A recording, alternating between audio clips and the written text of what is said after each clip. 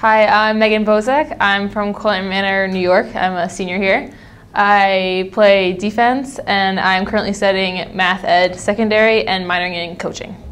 I started playing in 7th grade. My mom played in high school and she didn't think softball was that active, so she really wanted me to play something like lacrosse or field hockey. So she literally dropped me off at camp with a stick and I was crying, I didn't want to go, and she just left me there. But now I thank her for it.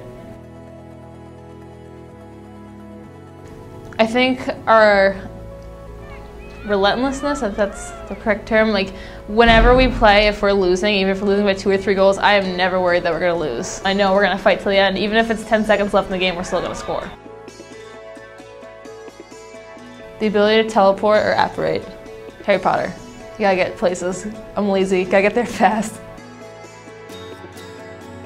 Used to be Albert's because I'm a math ed major, so always sitting there before or after class just hanging out, but now it's become Roman Joe's, definitely. My teammate Taylor got me hooked on Roman Joe's and now I drink it probably 3 or 4 times a week. I think just knowing that I'll just be better for it. When I get really tired or I'm really struggling, I don't want to finish, and I just think this is going to be over in 10 minutes and then I'll feel great after it, so why not?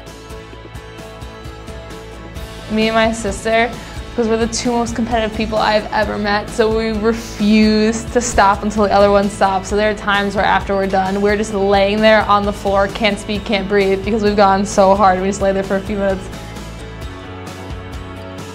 Don't get too caught up in the future plans.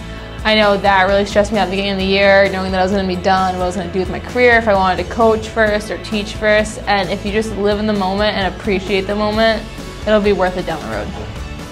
Megan Bozek, student athlete, Wildcat.